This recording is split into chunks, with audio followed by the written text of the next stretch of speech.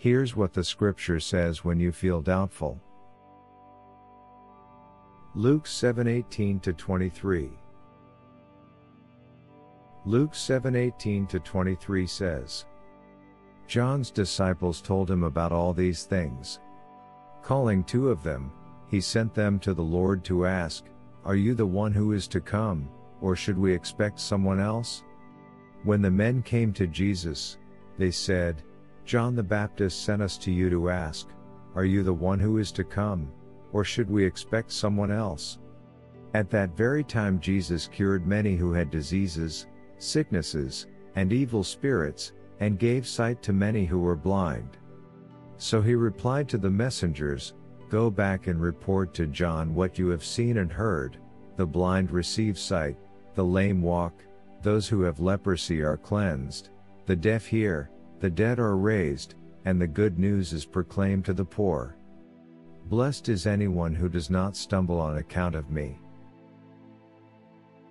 In Luke 7:18-23, John the Baptist, who is in prison, sends 2 of his disciples to Jesus with a crucial question: "Are you the one who is to come, or should we expect someone else?" Despite his own earlier proclamation of Jesus as the Messiah, John's current situation of imprisonment, and perhaps doubt, leads him to seek reassurance.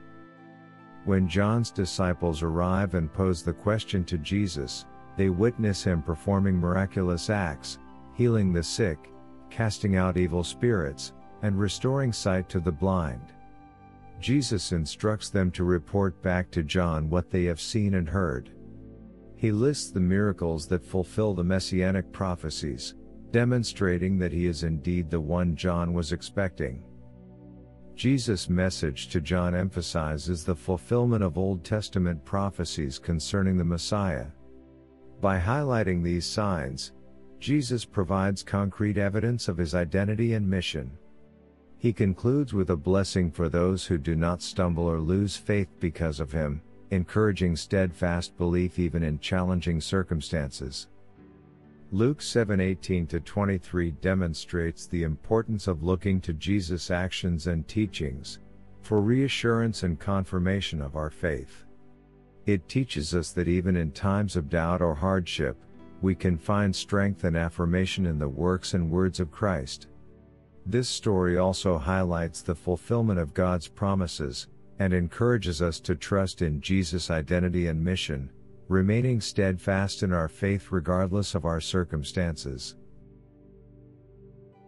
Luke 7:18-23.